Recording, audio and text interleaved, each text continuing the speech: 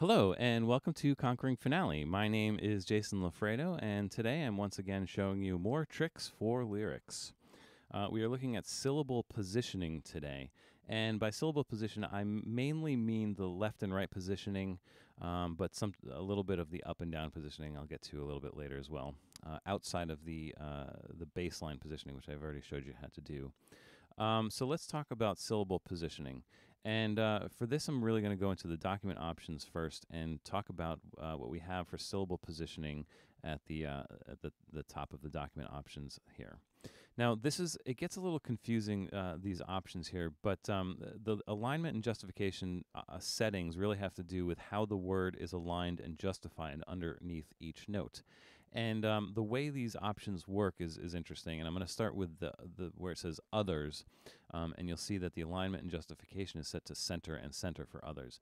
Now, others pretty much applies to almost every syllable except the syllables that exist in these very specific scenarios, which are listed above. So we have syllables with word extension, syllables, the first syllable in the lyric, and syllables at the start of the system. So if a word exists with this scenario, the alignment and justification will be left for word extensions, for example. First syllable in lyric is center left, syllables at start of system is center left as well. And this is how it's set initially in Finale for you. And interestingly, these are all checked, but you can uncheck one of these, which means that Finale will ignore this scenario. And when you get a syllable at the start of a system, instead of using this scenario, it will use the others for the alignment and justification. So you can choose to check or uncheck any of these as you need to. And finally, it is possible for a syllable to exist in multiple scenarios. For example, you can have a word extension on a syllable that's also at the start of a system. So which one would it choose?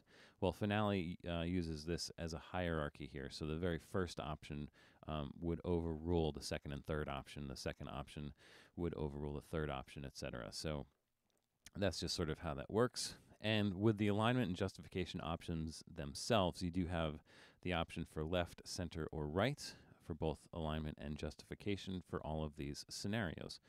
Now, most of the time, you're going to want either a left alignment and justification or center, as you see here.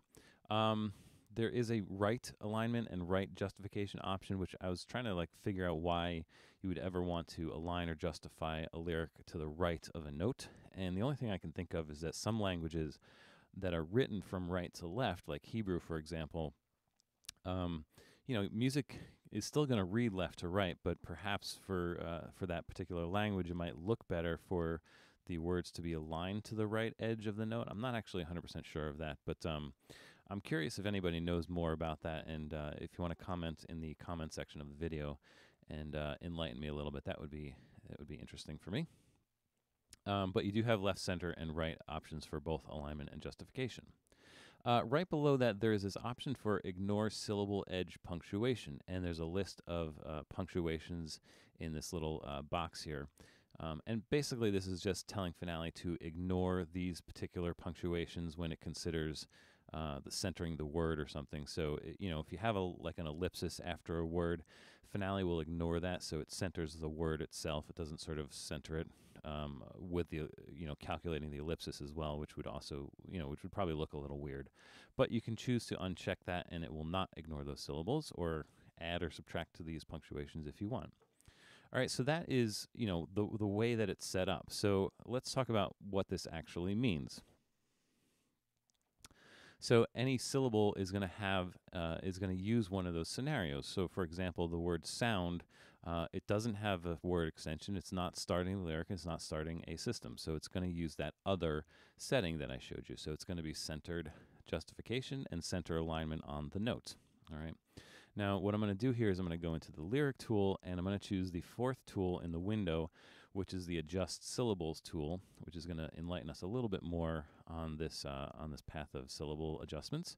And the tool also exists here, the Adjust Syllables tool.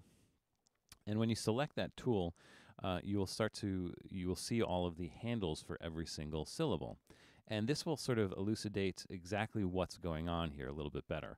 So with the word sound, you'll see that the handle appears in the center of the word, and that means that this word is center justified. And also the word is pretty much centered on the note as well, right? Now, for the word like me, which has a word extension, you can see that the handle appears on the left side, meaning that this word me is left justified. And also that handle is aligned to the left edge of the note here. It's not aligned to the center, right? So this word me is left justified and left aligned, just like it appears left aligned, left justified for syllables with word extensions in the document options, right? So you can sort of see what's going on. Furthermore, if you were to right-click any word, right-click saved here, you'll get this contextual menu, and you'll be able to see exactly what's going on with the alignment and the justification in the center sections here. Usually, after you type in words, you'll see something that looks similar to this, where the align default will be checked, but below that, one of these options will be ticked. In this case, the align center has this little hash mark to the left of it, just telling you that the default alignment is in fact the center alignment. Same thing with the justification. It's set to the default justification, which happens to be the justified centered situation, all right? Now, the justification and the alignment actually makes a little bit more sense sometimes when you consider multiple verses. So I'm going to go down to the second system here, where you can see I have two verses typed here. And you look at this situation with the once and the word once and the word grace. And it's at the beginning of the system. It's got a word extension. So both of these words are left aligned and left justified. So you can see the handles on the left, and the handles are lining up with the left edge of the word. Now, the thing about this is that if you were to change the justification, like let's say we're going to force Finale to justify this center, what you'll see is that now the words themselves are center justified with each other, which means that the word once is a little bit shorter, so you're going to have a little space on the left and a little space on the right. However, the alignment is still left aligned, so the left side of the G here is lining up with the left side of the note, right? We could, in fact, force this to align center as well, and what you'll see is that now the center of the note head gets centered with the center of the words, right? So this would be center, center versus left, left. Again, we can go to align left, justify center, or we could do justify left, align center, right? And now the center of the note will pretty much go align with the center of the longer word here, but the notes themselves, or the words themselves, will be left justified. So that's sort of the difference between the justification and the alignment. And of course, if we go back and choose justified default, it will go back to the original situation where you can see that the default is aligned left and the default is justified left, all right? So that's a little bit about the difference of the justification versus alignment. Now, there is one other thing that's going on here which is worth mentioning. Now, you notice the word wretch here. So this word is set to align center and set to justify center, right? But clearly this word is not align center. In fact, the center of this word sort of appears at the right edge of the note head here. Now, what happens is when Finale calculates the spacing of the notes and the lyrics, it doesn't allow the word to cross the boundary of the left bar line. If I draw an invisible bar line down here, the W would be to the right of it. So if this word were truly center aligned, this W would cross over into the previous bar, which Finale is not allowing you to do. What it's also not allowing to happen, it's not allowing extra white space before the note to occur, right? So this leading white space, it calls it, is going to be set. So the choice that it makes, which I think makes sense, is that it's offsetting the word a little bit to the right. So even though this is center aligned, it's slightly offset right to avoid adding additional white space, but also to avoid the word going off to the left. Now, this will only occur if the default alignment and default justification are chosen. If you choose the align center, what Finale is going to do is, it's going to say, okay, you must want that word to really be centered on this note, which it will do. And the only way to do that without the word crossing the left bar line here is to add the extra white space. So if you're to choose the align center option, Finale will then add extra white space, right? Going back to default, you see that the word gets offset a little bit to the right so that it doesn't have to add that white space, all right? So that's what's going on there. Finale handles it slightly differently at the ends of the bars. So if I add a long word here on the D, Finale, instead of trying to offset the word to the right to make room, it will actually add extra space. It will add extra space after the last note before the bar line.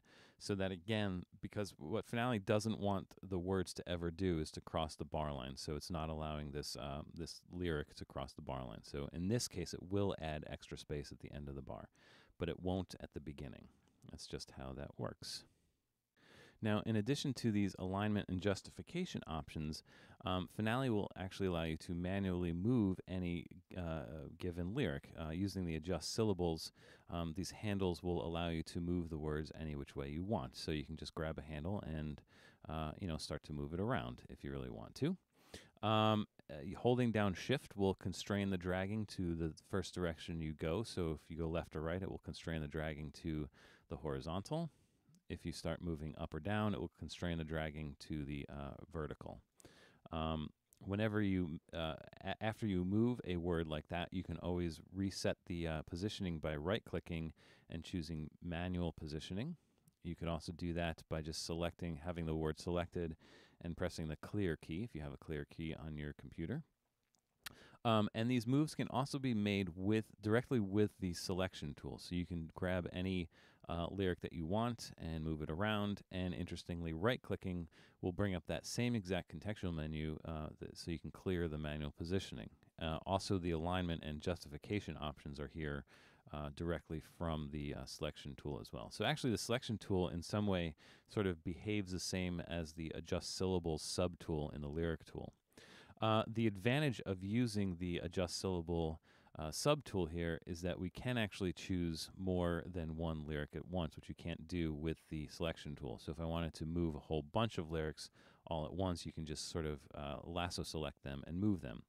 And in addition to being able to just drag with your mouse, the arrow keys will allow you to nudge in any direction that you want. And once you have all of these selected, just clear manual position will clear them all at once as well. Now, the lyric syllables can be unlinked from the score and the part, and we can do this all at once as well, just by right-clicking and choose unlink or relink, and we have the crazy little keystroke combos for that if you want to use that. But just unlinking it, of course, now we can make a move. If we need to move these down to get out of the way of notes or something, we can move just those lyrics. However, they will not be moved in the soprano line in this case. You'll see they'll still be lined up there. And it works the same way. If I just go ahead and undo this, let's see here. Lasso select these, clear manual positioning, and relink. It will work the same way as other linkable and unlinkable items in that if you're in the part and select them and move, it will also unlink them so that that change will not be made in the score. All right, so it sort of behaves the same as any other unlinkable item between parts and scores. However, what is not linkable or unlinkable, rather, is the state of the alignment and justification. These settings are not unlinkable, so whatever you set for any particular syllable is going to apply to both the score and the parts. You cannot unlink the alignment or justification settings here. All right. And then finally, one more thing I want to talk about in terms of alignment and positioning has to do with the lyric numbers themselves. And it's the very bottom option here for automatic lyric numbers. There's two different options. You can sort of see what the difference is here. It has to do with the verse numbers, or the verses starting on different words like they are here. You can see the different scenarios. So this will only sort of make sense if I were to add a second verse to the top here, which I'll do really quickly. Let's go into type in score, verse 2. I'm just going to add a word here.